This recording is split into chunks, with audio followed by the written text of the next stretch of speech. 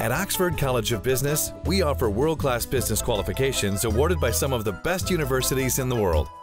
That's because all we do, all we are, is business education. The Ran Bimaka Urumaya ceremony to present deeds and grant documents by ensuring the land rights of the people in Hambantota district was held in Hambantota under the patronage of President Maithripala Sirisena today. The President presented title deeds to several beneficiaries representing Ambalantota, Angunakola Palassa, Thangalla, Walasmulla, Veerakettiya, Katuwana and Mahaweli area. As an agriculture-based country, it is necessary to use the few lands we have for the production process of the nation. More than 25% of the population is facing poverty. Therefore, we could reduce the poverty level by making the best use of our lands.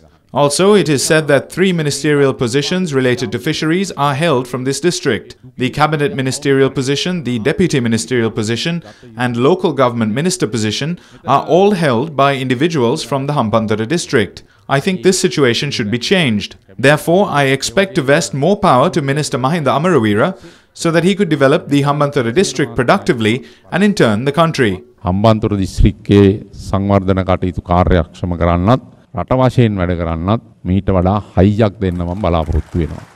Meanwhile, President Maithripala Sirisena declared open the newly built Ambalantota Cultural Centre constructed by the Ministry of Internal Affairs, Wayamba Development and Cultural Affairs.